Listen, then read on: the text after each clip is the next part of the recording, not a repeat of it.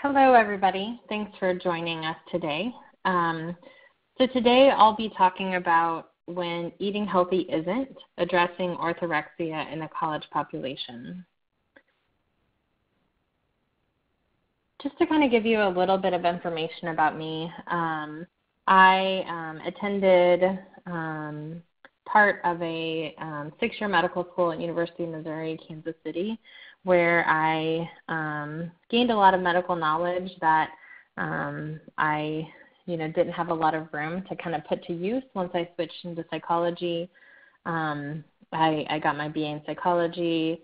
I finished my master's in counseling and guidance quickly thereafter, and then decided to go on and get my PhD in counseling psychology from the University of Nebraska-Lincoln.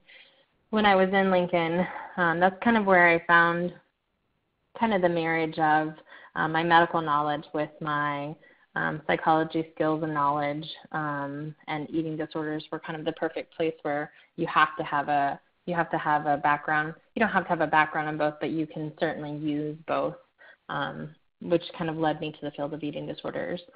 After my PhD, I taught in the counseling psychology program at UNL, and I also served as a staff psychologist in the counseling center on campus, where I also coordinated the multidisciplinary eating disorders treatment team. In my role at Eating Recovery Center, I mostly assist colleges and universities in establishing eating disorders teams and protocols, helping to generate outreach tools and ideas, and conducting local and national trainings.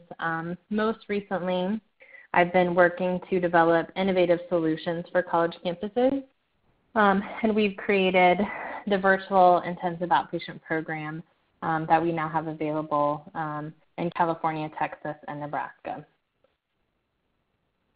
In today's presentation, I want to make sure that participants walk away with an ability to describe orthorexia and understand who is most at risk on campus to develop orthorexia. We'll also talk about assessing for orthorexia and treating orthorexia briefly. And then we'll talk about developing outreach to assist students who may be struggling with orthorexia and other eating disorders. In order to meet those objectives, I'll be talking about a few relevant statistics about eating disorders in general on campus and the development of eating disorders. We'll talk about what is orthorexia, who is orthorexia impacting on campus, what are some warning signs to watch out for, how to treat orthorexia, and then some outreach ideas for students who may be struggling with orthorexia. So first of all, why is this important to discuss on campus? By the time most students have gotten to campus, they've been either shamed or praised for their eating disorder, which oftentimes leads into orthorexia-type behaviors where individuals become obsessed with health. We also know that eating disorders do not occur in isolation and that treatment is more difficult, therefore requiring multidisciplinary teams and early intervention being a key factor to save lives. So I wanted to go back when we talk about orthorexia and kind of talk about eating disorders at an early age and kind of the beginnings of eating disorders, so we can talk about this kind of holistically and how this may play into the development of orthorexia. So we know that body dissatisfaction for eating disorders in general is the best known contributor to eating disorders, and this is certainly an area that impacts boys and girls. We know that by age 6, girls especially start to express concerns about their weight.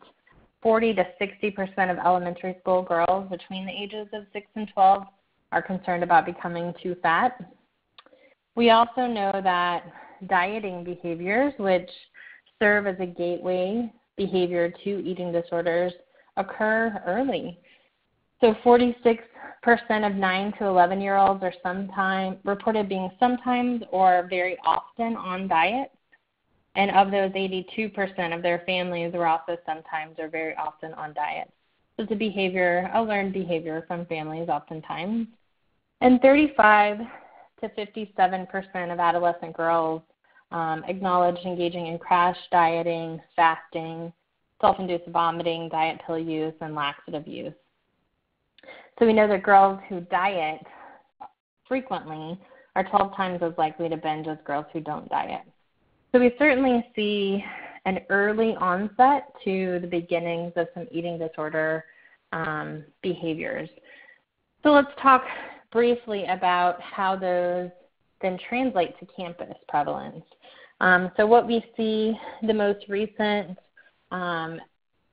Association of University and College Counseling Center Directors survey in 2016 found that 7% of college students presenting to the counseling center identified an eating disorder as their primary reason for seeking care. This is an incredibly high number. 7% at first may not look that high, but when you consider the fact that no eating disorder occurs in isolation, most of these individuals are identifying anxiety or depression, substance abuse, PTSD as their primary reason. But in 7%, they are identifying eating disorder as the primary reason. We've also seen a pretty consistent number that about 1 in 5, 1 in 4 in some studies responded that they suspect that they have an eating disorder, that they've suffered from an eating disorder at some point in their life. We also see that dieting trend continue. So about 91% of women surveyed on a college campus have attempted to control their weight through dieting. 22% acknowledge dieting often or always. So if we did some longitudinal studies, then we would probably see those same individuals at age 9 or 10 who are continuing on that trend. In a survey of about 185 female students, they found that 58% felt the pressure to be a certain weight. And of the 83% that dieted for weight loss, 44% were of normal weight. We also know that transgender and cisgender sexual minority college students have elevated rates of self-reported eating disorder diagnoses. And continuing, we see that minority women who meet criteria for eating disorder diagnoses are less likely to seek treatment. So we'll talk about specifically reaching out to minority women and to the LGBTQ plus community. And we also know that when we have those multidisciplinary campus-based teams, individuals stay in treatment longer and leave with planned terminations. So let's talk about the importance of early intervention for a minute. So college, for many students, is also, is the point of early intervention. Obviously, if somebody develops their eating disorder earlier, we're hoping that they're getting treatment earlier. But what we know about eating disorders is that there's a mean duration of about 7 years from illness to recovery. And of those, about 50% completely recover, so complete recovery is certainly possible. About 30% partially recover, and about 20% remain severely ill. We know that risk factors for death include older age at first presentation. So if individuals are not being recognized at early age, then that increases their risk factor for death. Lower weight at first presentation, and the duration of illness, as well as others. But as you can see for those, it provides the case, certainly, that we need to be identifying eating disorders in our students and getting them treatment earlier rather than later. Okay, so orthorexia nervosa. Let's kind of get down into the nitty-gritty of orthorexia.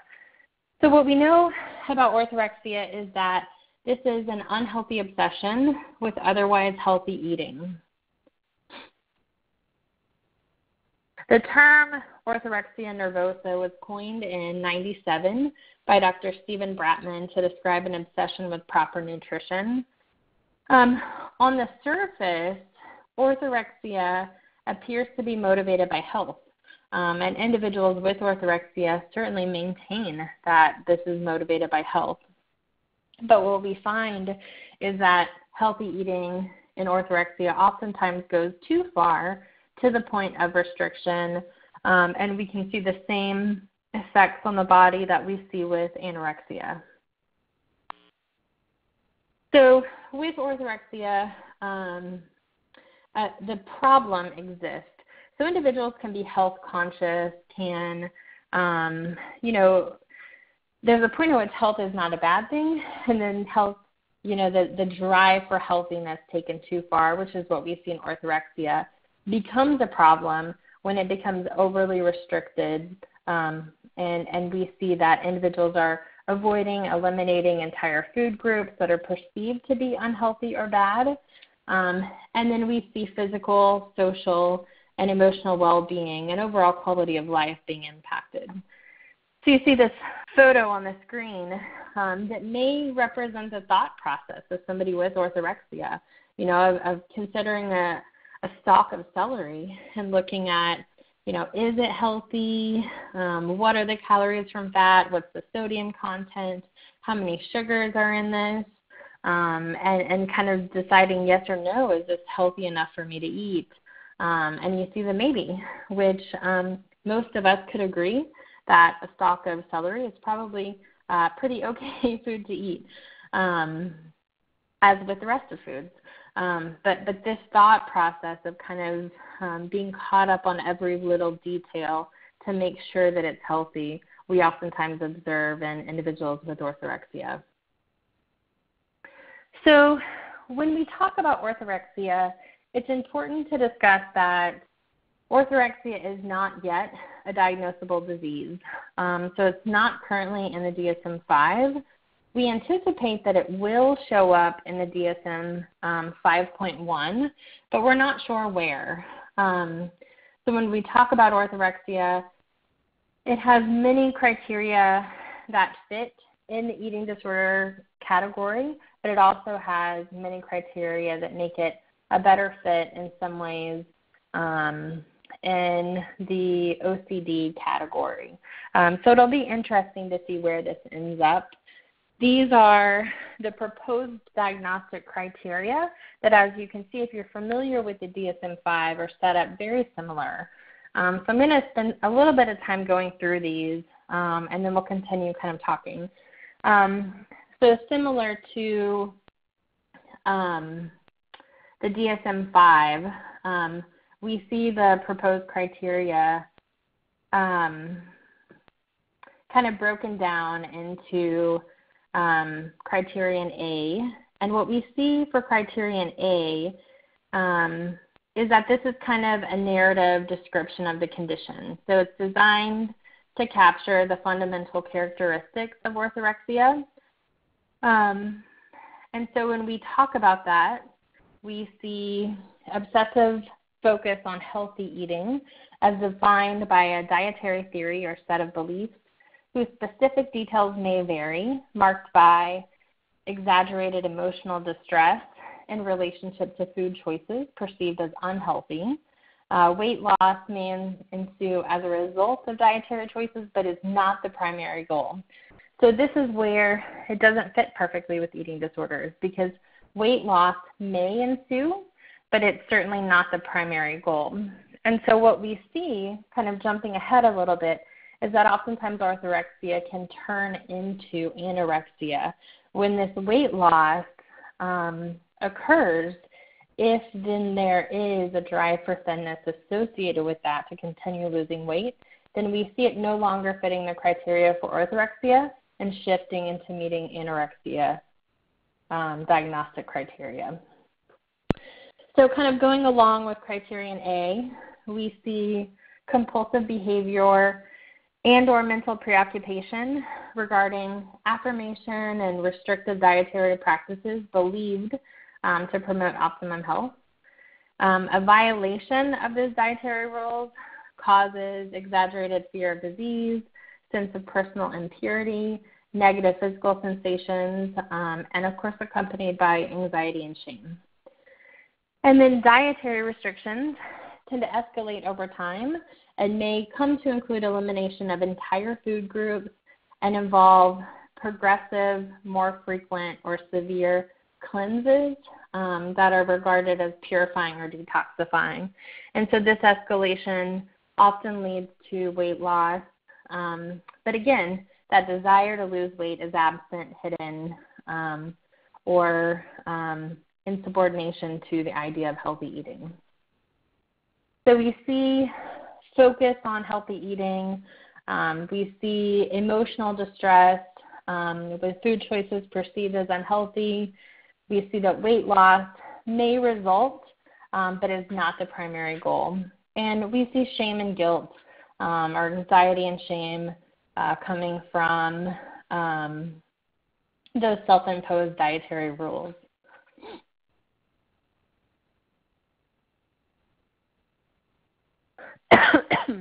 So when we go to criterion B, we see that we see the impacts here. So the compulsive behavior and mental preoccupation becomes clinically impairing by any of the following. So one, malnutrition.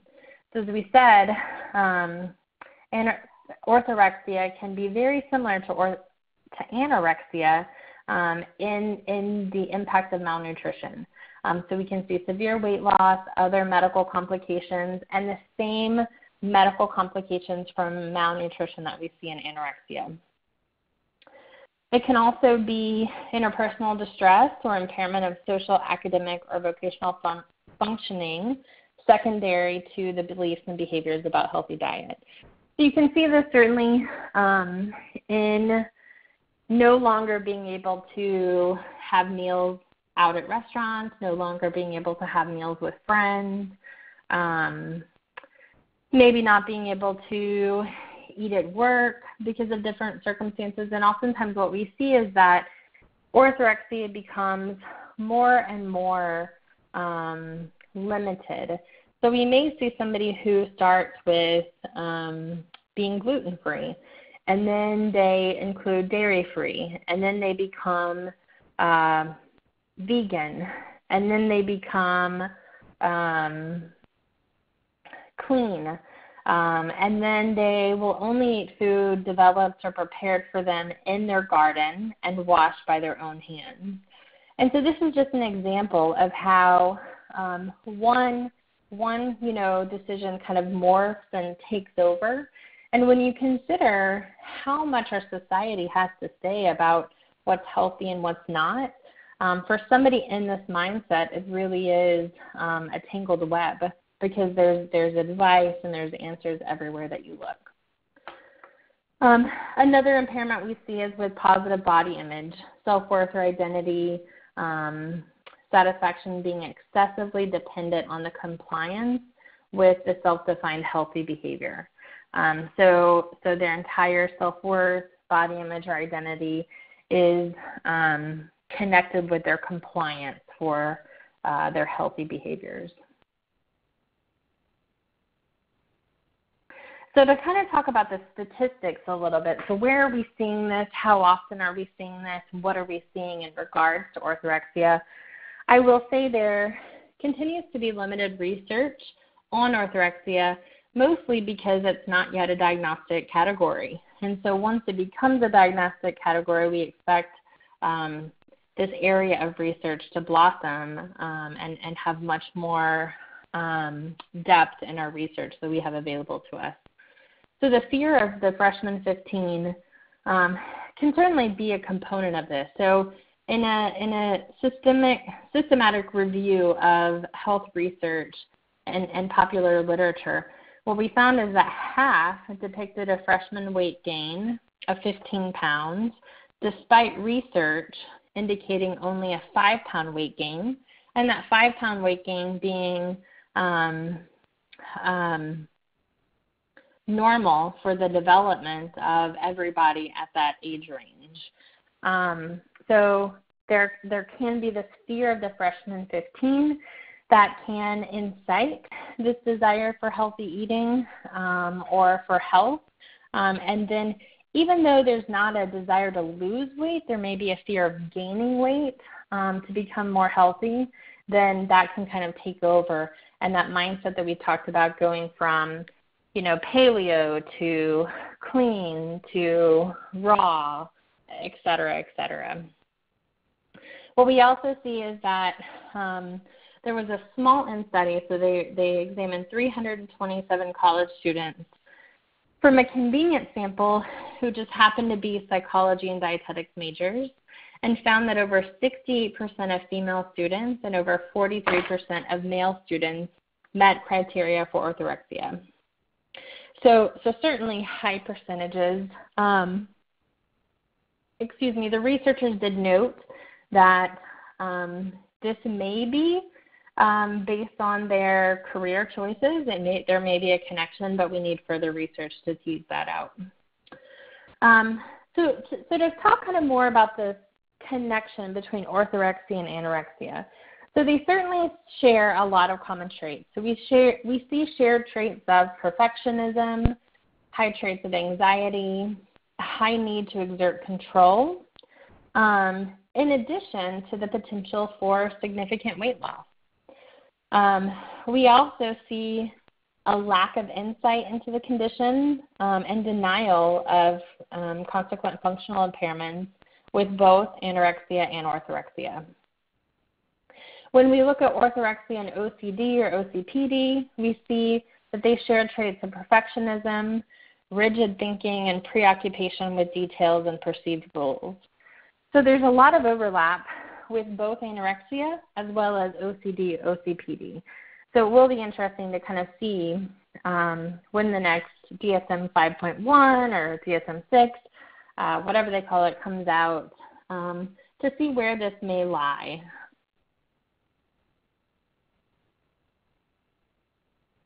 So the question, I kind of skipped ahead to this, but is orthorexia an eating disorder? So again, orthorexia is not an official eating disorder diagnosis.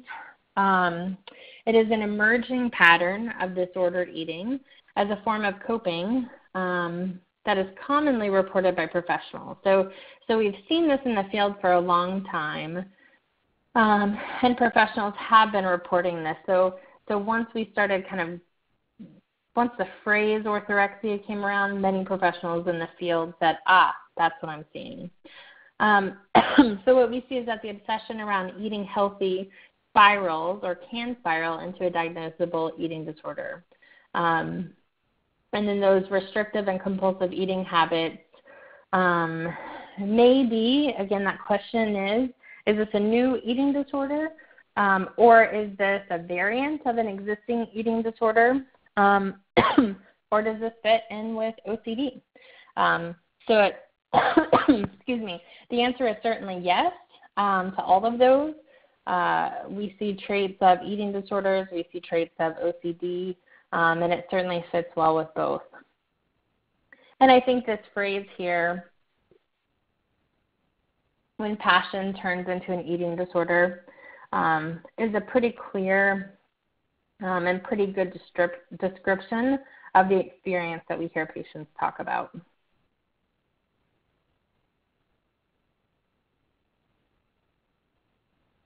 So in terms of the development of orthorexia, we see that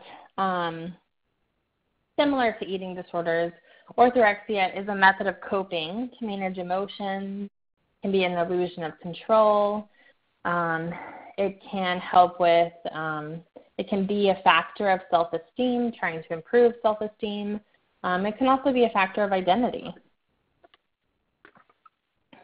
We also see the obsession with health certainly being a component of the development of orthorexia. The obsession with weight and appearance we see as a common factor in the development. Obsession with exercise. So typically when we see this in individuals, the idea of finding this healthy diet typically also includes the idea of finding the perfect exercise routine. And so this person may shift exercise routines and forms of exercise as frequently as they shift diet. And then with individuals with orthorexia, we see that eating is no longer a choice. It becomes an identity, a fixation, or an obsession. And what we see with orthorexia, similar to what we saw with anorexia, is that there are many pro-orthorexia websites. There's a field of people who are proud to have this diagnosis, who shares tips with other individuals with orthorexia. And so unfortunately, we see that same occurrence that we've seen with anorexia in social media and environments where individuals are sharing tips of becoming better at their orthorexia. Okay, so warning signs. What can you be aware of on campus, or what can you be looking for in students to identify who may be at risk for developing orthorexia? So obsession with maintaining the perfect diet. So it could be really important to ask questions about this, are you pursuing identifying the perfect diet? Do you change diet patterns frequently to try to improve health? Obsession with food cleanliness and purity, we see this oftentimes going along with orthorexia. So as I mentioned, these individuals in advanced stages can oftentimes be really concerned and obsessed with cleanliness and purity to the extent that they will only eat food that's grown out of their own garden and cleaned with their own hands, that they no longer trust even raw food that's been washed by someone else. Another thing that you may observe on campus is restricting due to unconfirmed allergies. So as I worked with many of you, that's one of the things that many of you have put in place that has identified students with eating disorders, is having somebody examine individuals who are reporting allergies to the dining hall. So if somebody comes in, a student comes in and says, I'm vegan, I have celiac, and I have a dairy allergy, it would likely be worth time to have that individual meet with a dietitian who's informed on eating disorders or meet with the eating disorders treatment team to determine if those are true allergies or if that is part of orthorexia or of another eating disorder. So rigidity around food preparation is another one. Elimination of foods and entire food groups. So if you have a client saying that they're vegan, gluten-free, dairy-free, non-GMO, et cetera, et cetera, et cetera, orthorexia may certainly be something to consider. Significant or rapid weight loss. As you may surmise that when diet gets so restrictive, there's oftentimes going to be rapid weight loss along with that. So if you're only eating carrots, it's hard to eat enough carrots to actually get your nutritional needs met, to get the calories that your body needs. And so oftentimes we're going to see rapid weight loss with that, which is certainly a sign of malnutrition and medical complications. We see excessive or obsessive use of supplements oftentimes with these individuals. So their main source of food intake may be from protein supplements. We see obsession with exercise, anxiety about eating, increased exercise or eating vigilance to atone for slip-ups. So individuals with orthorexia may no longer go to social events because of food there. However, it may also be that if they go to food events, then they are increasing exercise, they're eating more vigilantly to make up for those slip-up days. We also see obsession about links between food and related health concerns. And again, if you're paying attention to the media, it's telling us something about the connection or the link between foods and health concerns daily. So if this is an obsession for you, then you can see how challenging that would be when we're getting constant societal messages about how different foods may be linked with health concerns. We also see withdrawal from professional, educational, social, and familial activities to adhere to rigid diet exercise rituals. So individuals with orthorexia may not attend weddings, they may not attend birthdays, they may not attend holiday events because it's easier to skip than it is to, let others see their diet and exercise rituals. So how do we assess for orthorexia? So these are some great questions that Stephen Brotman and other researchers developed to ask about orthorexia. They're simple, brief questions that can be added to any intake interview as well as any intake paperwork. So, do you obsess over the quality or purity of foods you consume? Do you avoid restaurants, family gatherings, and other settings where you cannot eat healthy or clean? Does the thought of eating normal food make you anxious or upset? Does your ability to adhere to strict eating regimen define your worth? So those are some pretty key questions to tease out orthorexia. So if you suspect, if you hear that somebody is engaging in these ritualistic diet, health, then these would be key questions to pull out of your toolbox. So asking if they obsess over the quality or purity of foods. Do you avoid restaurants, family gatherings, or other settings where you cannot eat healthy? Does the thought of eating normal food make you anxious or upset? Or does your ability to adhere to your strict eating regimen define your worth? So we may see with that last one that individuals with binge eating may also identify with that question.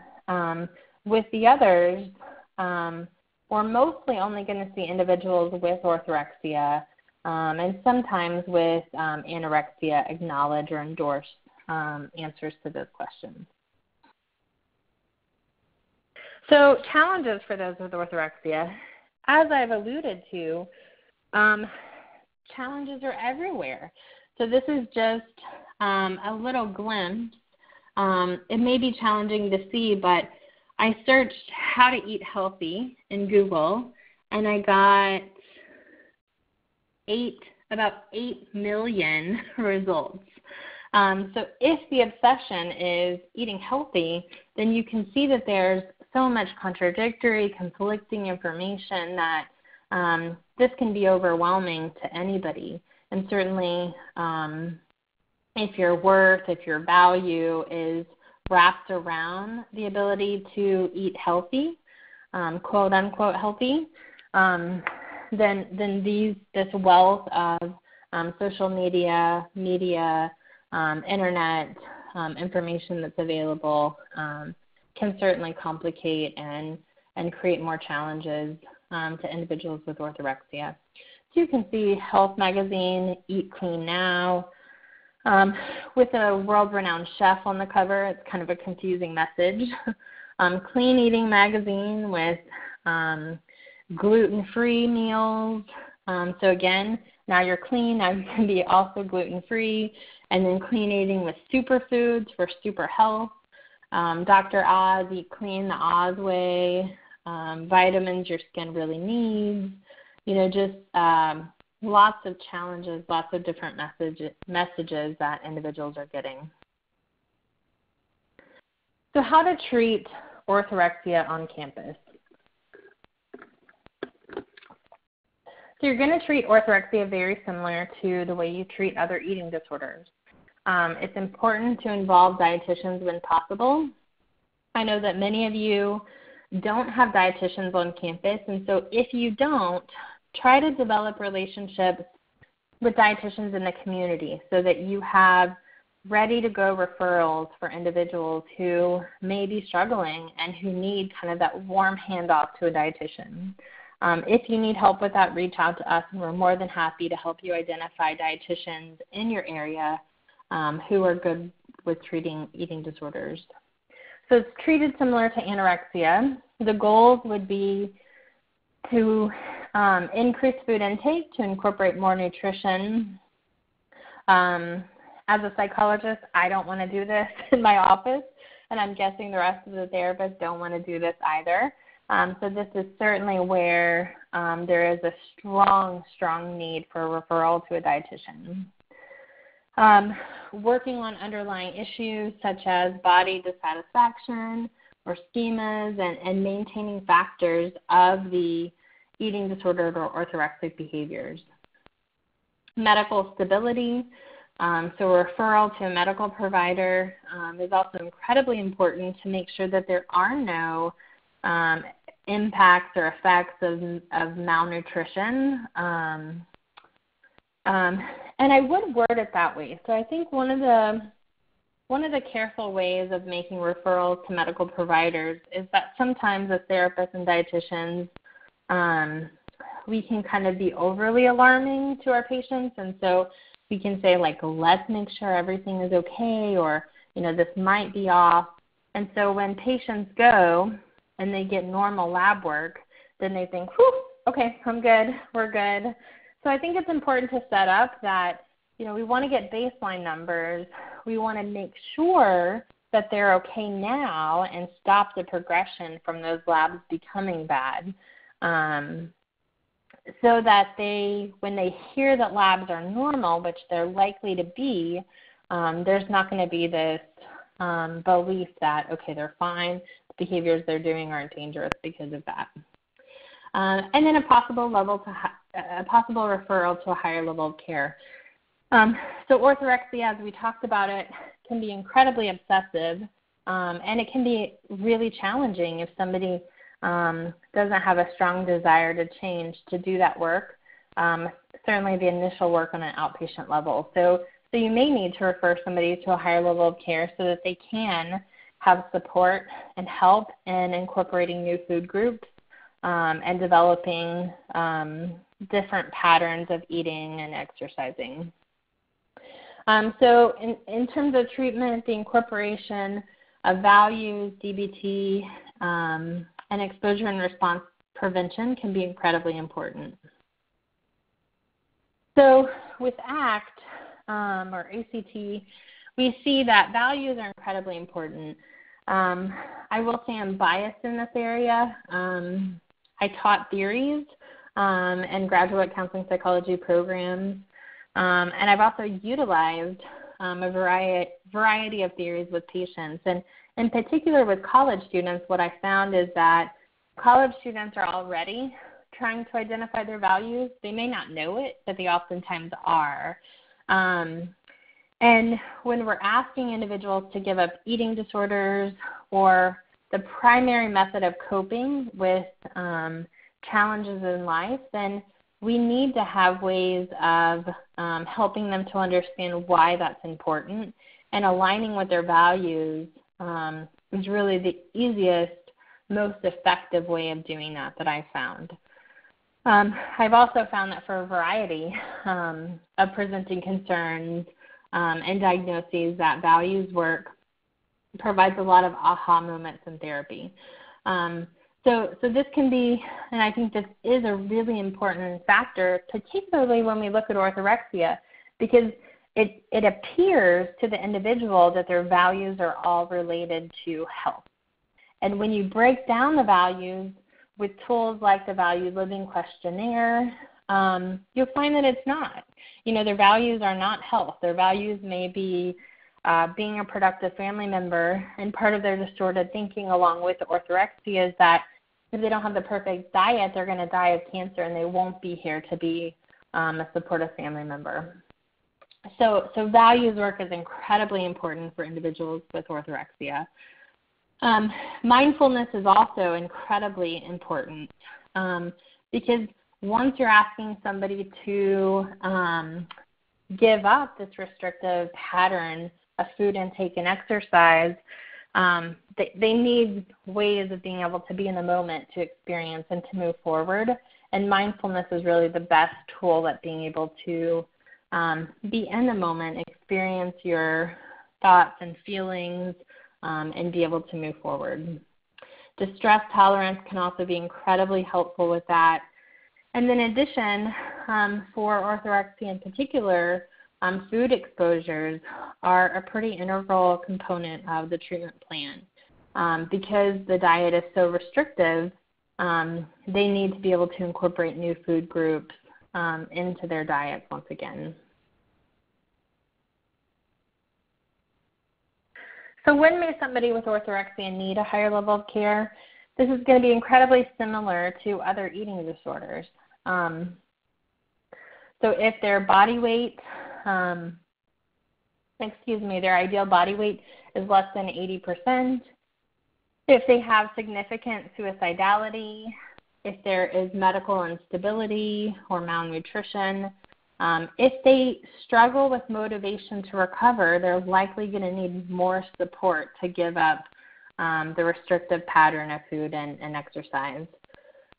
If there are significant comorbid concerns, including substance abuse or other factors that need to be integrated into treatment, if they need more structure to assist with weight restoration or behavior cessation, if they can't manage their compulsive overexercising. And by the time that this gets intense, it's really challenging to manage on an outpatient basis. Oftentimes, we'll see individuals, running in bed, or trying to run in bed, and things like that in treatment. So having them in a treatment facility may be the best initially to manage the compulsive overexercising, as well as not having emotional or practical support, having barriers such as distance or lack of providers, or not having adequate numbers of appointments available can be reasons to refer. So quite similar to anorexia. Okay, so outreach. So when we talk about outreach specific to orthorexia, I want to jump to that last point first. So we want to make sure on campus not to encourage dieting or to inadvertently support orthorexia. So when I go across the country to campuses, working with you all, doing training, seeing the resources available, I'm quite impressed because most of you are doing a fantastic job at not supporting one eating disorder over another. And I think it's also important to spread that to the wellness programs on campus as well that are encouraging dieting or those kinds of things, to be really careful in those encouragements to always encourage moderation of exercise, of food, rather than elimination. Be careful not to teach one eating disorder over another. Also, make sure that you're inviting students to ask for help. So have information on your website about orthorexia. Connect and collaborate with the recreation center or the wellness center on campus so that students who may be overexercising, who may be looking at that website, are also aware of the resources available on campus. Don't have those magazines that I showed earlier in your office or reception area, because once you've done the work, once you've put it out to the university and to the students that you're safe individuals to come to work with orthorexia or other eating disorders, you don't want them seeing messages that are pro-orthorexia and causing them to turn around and walk out or no longer bring that subject up because it doesn't feel safe anymore. You also want to make sure that you have recovery-friendly environments that are free from diet talk, fat talk, etc. So this includes office staff. This includes office areas. So make sure that there aren't signs up about the new wellness challenge, that front desk staff and nurses and greeters aren't talking about their diets. Make sure that you're hosting outreach events that display your desire to support all students. And I think you have to be creative in that. So I think that includes if you're developing brochures and flyers, if you have photos on your website, who is included in that? As we mentioned in the very beginning, Minority individuals are less likely to seek support for individuals, but just as likely, or in some cases more likely, to struggle with them. So you want to make sure that you're inclusive and you're showing an inclusive message, that everyone on campus is welcome to come in. I think also it can be important to reach out outside of your offices to multicultural centers, to LGBTQ resource centers, to give warm invitations to students who are more likely to struggle, but are going to have more difficulty walking into your office. And so campus activities like Let's Talk, where you have a therapist available in the Multicultural Center or in the LGBTQ Center, can be great ways of inviting these individuals into your centers and feeling supported along the way. I would also say, as you're making additional referrals to dietitians, maybe to movement specialists or to medical providers, give warm handoffs as often as you can. Part of what this does is it makes it so much easier for individuals to get to that next person if you can help them with the appointment, if you can walk them down to the office to make the appointment, etc. Because what we don't want is them to get trapped and lost into the system. So I want you to think for a minute before we get to questions about what are you doing on your campus and what can you improve upon. So to think about orthorexia specifically, what materials do you have on your website? What materials or trainings do your clinicians potentially need about orthorexia so that you're able to work with these students? How can you collaborate with the rec center on campus to make sure that you're referring students back and forth who may need more support?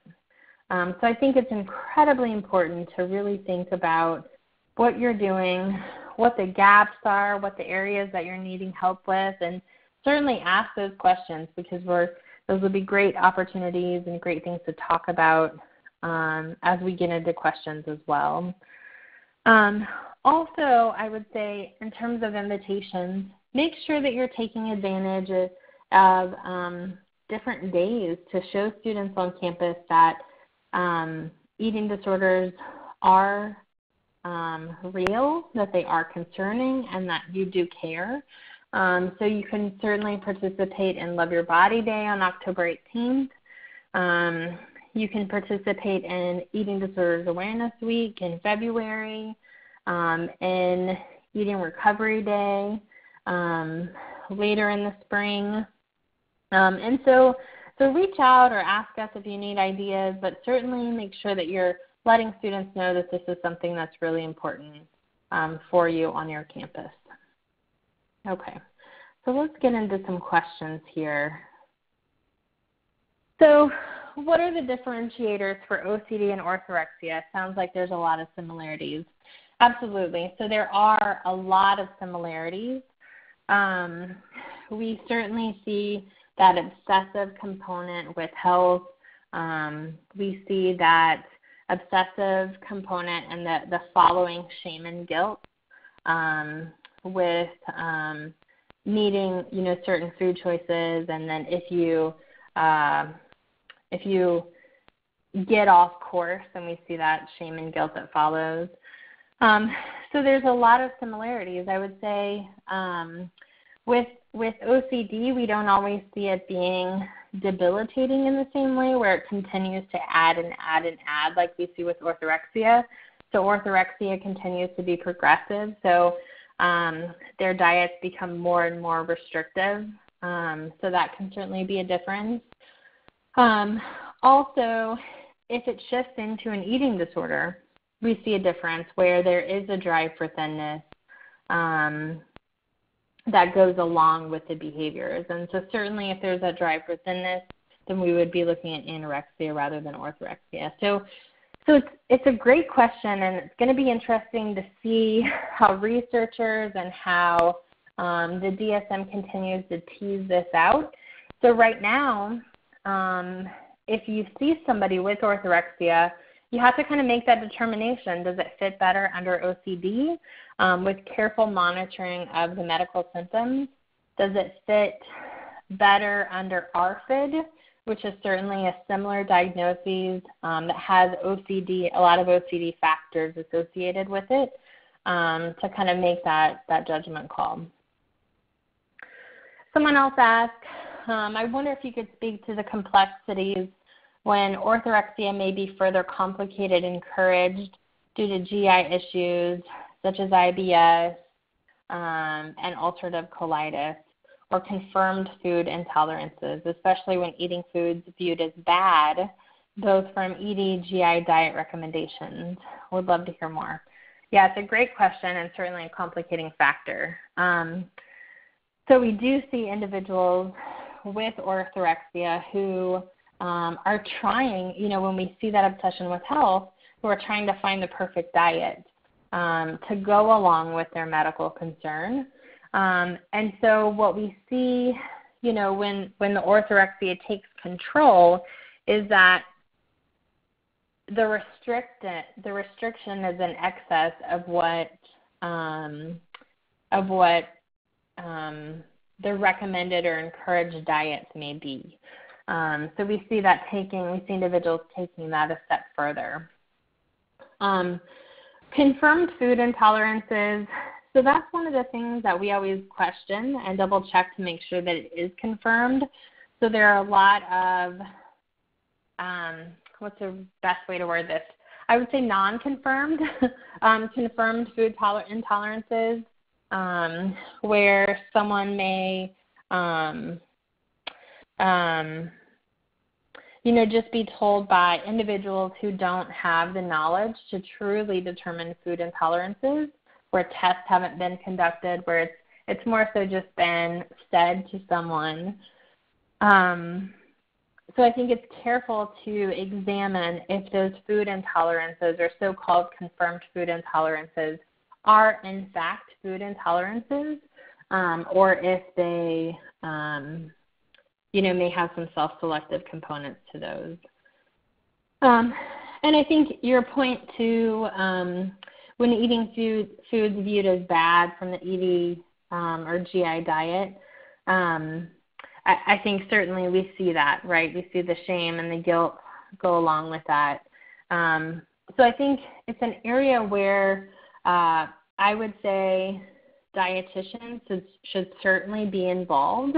And if you get someone in your office, you want to make sure that they have dietitians who are also informed about eating disorders, again, to make sure that they're knowledgeable about that fine line oftentimes between recommended diets for health versus eating disorder, restrictive eating behaviors. So kind of a long-winded way to answer that question. If I didn't fully answer it and you have further questions, feel free to email me. And certainly I would say I'm not a medical expert, so some of our medical staff may have better answers for you who are more aware and more specific to the IBS and ulcerative colitis diets and food intolerances. Okay. So how do people with orthorexia respond to a label of normal food? Seems like a great important question, but wonder about the word normal. Yeah, so I think the word normal, I think, is just a word. I think it's a, what we say, there's no such thing really as a normal food. I think, but what we see is that there is the need to have a diet that's rich in a variety of foods, nutrients, and food groups. And so when we see the more restrictive diets, those don't contain the variety that are important to sustain life, to sustain body functioning. So I wouldn't use the word normal. I apologize if I did use the word normal, but I think when we see orthorexia, we're seeing this more obsession with health rather than having a balanced intake of foods from a variety of food groups and nutritional content. Okay, so I feel like every orthorexia patient I've worked with struggles with trusting what the dietitian is advising despite their degree and training. Any advice on how to help patients like this get on board? Yeah, that's a great question because most of these individuals, like eating disorder individuals across the board, are incredibly intelligent. They've done the work, right? They've done the research. They've researched every aspect about orthorexia, about healthy food. They've read all those magazines that I've showed you. And so when you're talking as a dietitian, I think you have to be careful not to kind of go up against that, not to combat that you have more knowledge than they have, but just work with them from your expertise. And I think also working with them on, I think you in combination with the therapist, working with them on those fears, on those underlying fears that come in with those food choices, that if they eat, a fear food, if you will, then they're going to get cancer. So I think you have to really work on those fears and how that is impacting their life rather than just battling them knowledge to knowledge, because they have a lot of knowledge. And I think it's similar to what we see with our patients with anorexia. They have a lot of knowledge about anorexia most of the time. And so if we go in trying to educate them and trying to battle them, we're oftentimes going to lose that battle. So I think, focusing on those underlying factors, those fears, what this restrictive diet is taking from them. So if they're no longer able to eat with friends, they're no longer able to eat at a restaurant, they don't go to birthday parties, etc., those can be kind of your endpoints. And particularly utilizing values work can really help with that as well. So I hope that answers your question.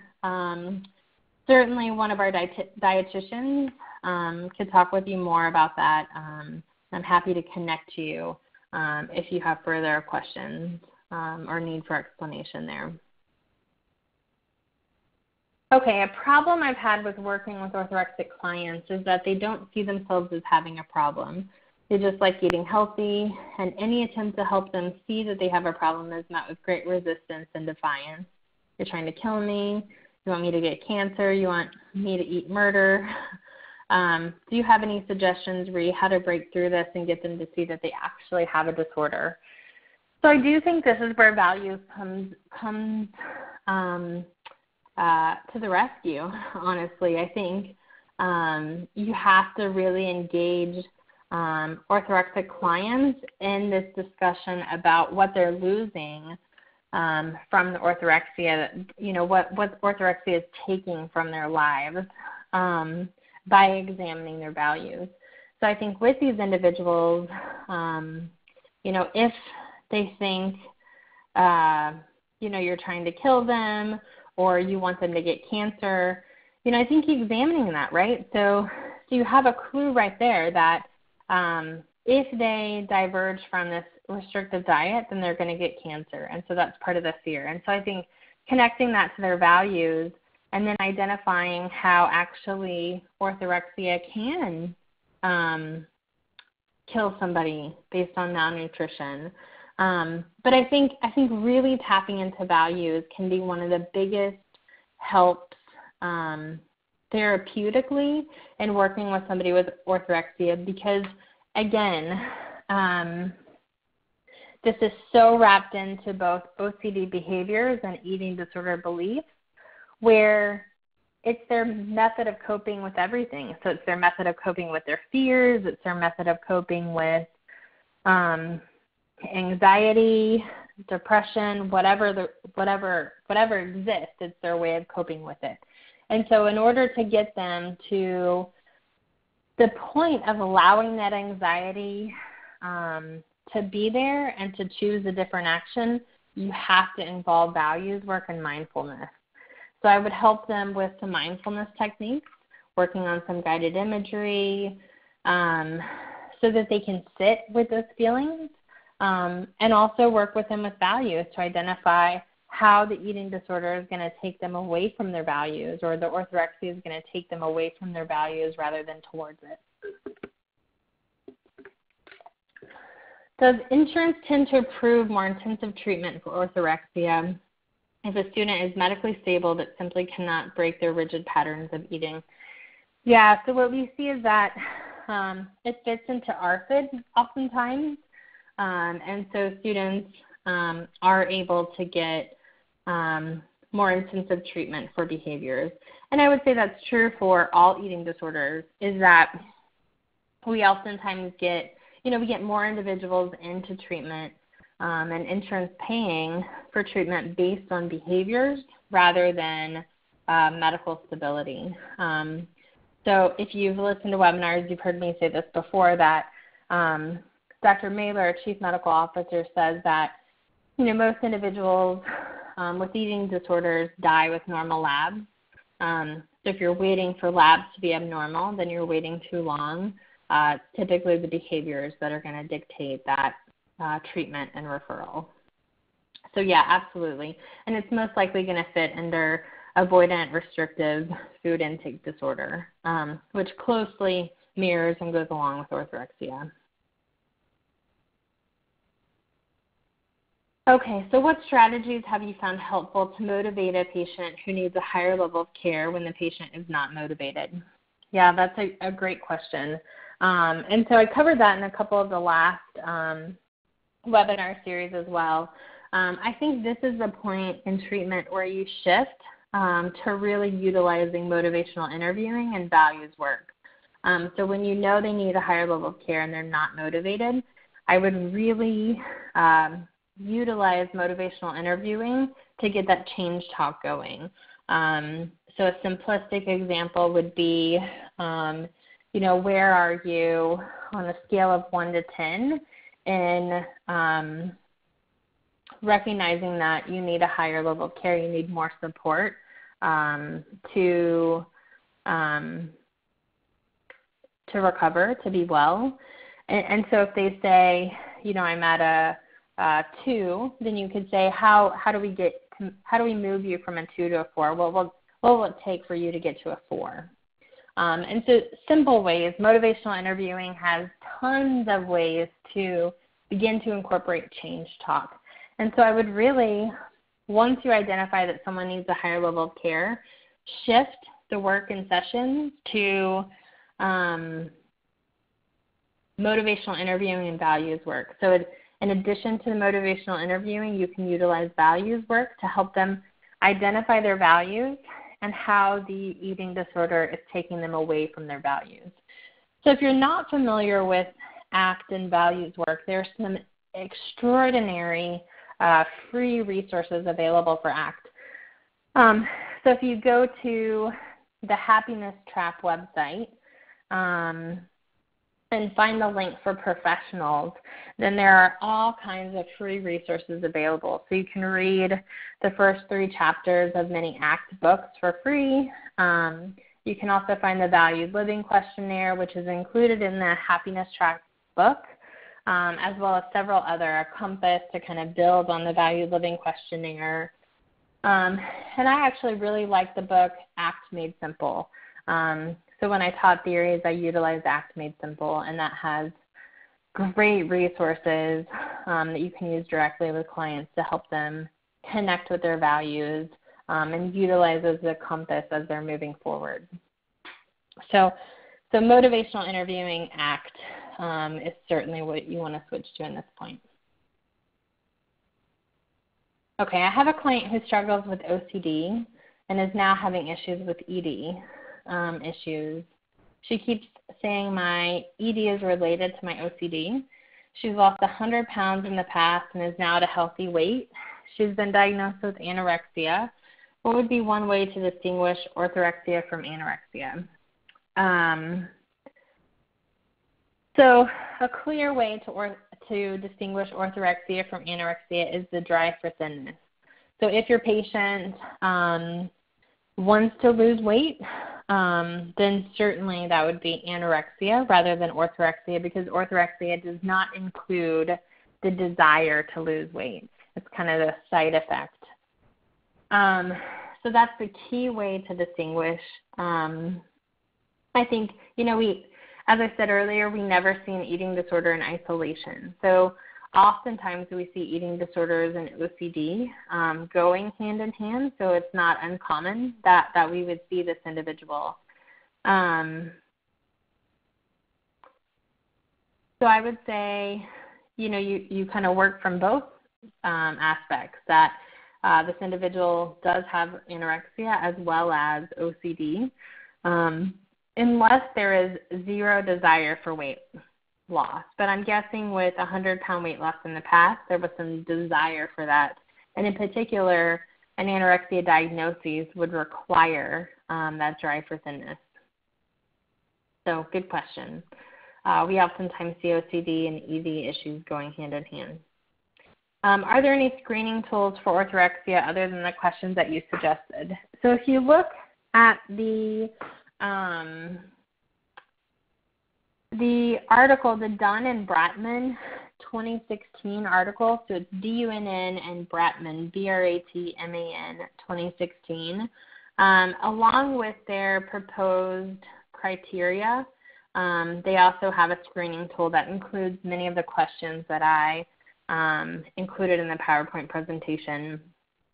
Stephen Bratman and some of his articles has also included some previous questions to that, but the most relevant, most recent based on research is going to be in that Dunn and Bratman 2016 article. So if you need that, feel free to email me and I'm happy to send that to you as well. But those are going to be the main screening tools for orthorexia. And what I like about having those, those 4 simplistic questions is that we're asking a lot of questions at intake.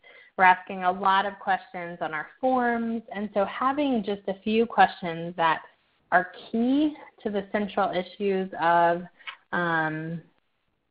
orthorexia and other eating disorders like the SCOFF are incredibly important to utilize. And when we talk about invitations, those are also inviting individuals to really bring up these issues and letting them know that it's important to you as well. Okay, so what is the recommended timing of doing ERP tasks in relation to the weight restoration process? So most likely, so it depends on where someone's at, but oftentimes the exposure and response tasks are going to occur right away in that weight restoration process because they have to. So oftentimes, we, as we're helping somebody weight restore, we have to incorporate foods that are going to be fear foods for somebody with orthorexia. So that's going to happen very early on. In our program, we've worked with a handful of teenage college-age patients that are studying to become a dietitian. Any suggestions on how to work with these patients to balance what they are learning in school about healthy eating, calories, and food, and what we are teaching them in treatment about eating without guilt and enjoying foods? And if they're in college in a dietetics program and are struggling, would you suggest any ideas on how the college could help given the triggering nature of their major? Yeah, absolutely. So I guess this is an area where I'll admit a bias as well. I think that in the health fields in general, we see a higher prevalence of certainly orthorexia, which is documented by research, as well as eating disorders in general because of this focus on healthy eating, calories, and food. And so I think there have to be strategies to both teach about the importance of, variety in one's diet.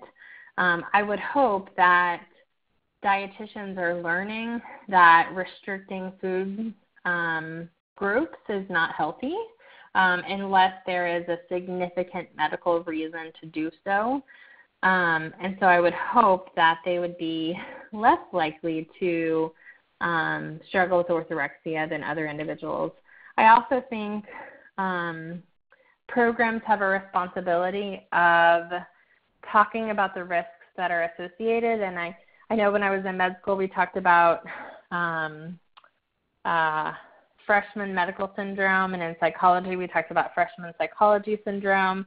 And that's kind of the phenomenon of self-diagnosing everything that you're learning as you're kind of coming up with that. And as we all know, part of the reasons for that is that there's a level of quote-unquote normalcy to all disorders, right? So I think dietitians need a similar thing where we can kind of forecast that they may fall into these categories and have support into their programs as well. So I think programs should say, we're going to be talking a lot about food in this program, and so that may be triggering for some of you who are predisposed to developing eating disorders.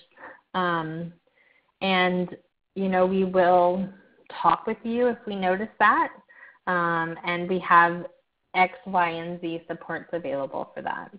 So I think it should be projected, that this may come up, and here's what you do as a result of that. I think about that in doing research. When you have IRB approval, you have to do that. You have to forecast what may come up for your participants as concerns, and you have to provide resources and responses to those individuals in advance of that becoming the case. So I think if I had a recommendation for dietetics programs, it would be that, forecast with your students that being in a program where you're talking so much about food, for those individuals who are predisposed to developing eating disorders, that could become an issue, and that there are these supports in place for those individuals, and that it's okay to bring that up and talk about that. I think hiding it certainly is ineffective. So I think working with those individuals, focusing on the fact that we need all food groups, we need a variety of nutrients in our body, we need a balanced diet for optimal health would be the focus for those individuals. And I think dietitians are particularly adept at doing that. So our dietitian, when I was at UNL, was great at giving this talk about how carbs go to these parts of your body, carbs fuel your brain, protein fuels this, and so on. So I think talking about that with students, the importance of having a variety of food groups would be incredibly important. That's a fantastic question. Thank you for asking that. I have a client who's obsessed with eating perfectly. She has guilt when she consumes an unhealthy food, and if she consumes one, it often turns into a binge, no purge. She desires some weight loss but does not have a drive for thinness. Is it possible to have a blended eating disorder? Absolutely, it's possible. I would say she has a desire for weight loss, and she is experiencing guilt when she eats unhealthy foods, and she's binging. I would certainly be looking for compensatory behaviors to see if there's overexercising going along with that, if there's restricting, if there are laxatives or diuretics to go along with that. But we do see blended eating disorders oftentimes. So yes would be the answer. But I would certainly look for compensatory behaviors to see if bulimia may be a good diagnosis for this individual. Certainly also we see individuals with binge eating disorder who have been on diets throughout their life, and so they have this obsession with dieting and with finding the perfect diet that is so connected with shame that this individual may struggle with binge eating disorder as well. So I think you have to kind of tease out some of those factors and also get some more history from this individual to see kind of where they fit in more perfectly. But it's very likely that they also have a blended eating disorder. Yeah, absolutely. So excellent questions. Thank you so much for making this e-learning better by asking some fantastic questions that I'm sure many of you had. Make sure to stay logged on after the presentation ends to take your survey and provide feedback. And for those of you who wish to receive CE credits and who answer the CE questions, you should receive your CE certificate within 14 days. You'll also receive a link to the presentation as well as the PowerPoint slides within the next couple weeks as well. If additional questions come up, please don't hesitate to reach out to me at casey.tallent@eatingrecovery.com. And also stay tuned. We will likely have one last Fall 2017 Eating Disorders on Campus webinar series presentation that will be announced soon. So stay tuned for that. It will be addressing, it will be for medical providers and others talking about how to begin the discussion about eating disorders with patients. So I think something that many of you will benefit from and have expressed interest in already. So thanks for participating. Have a great rest of the week.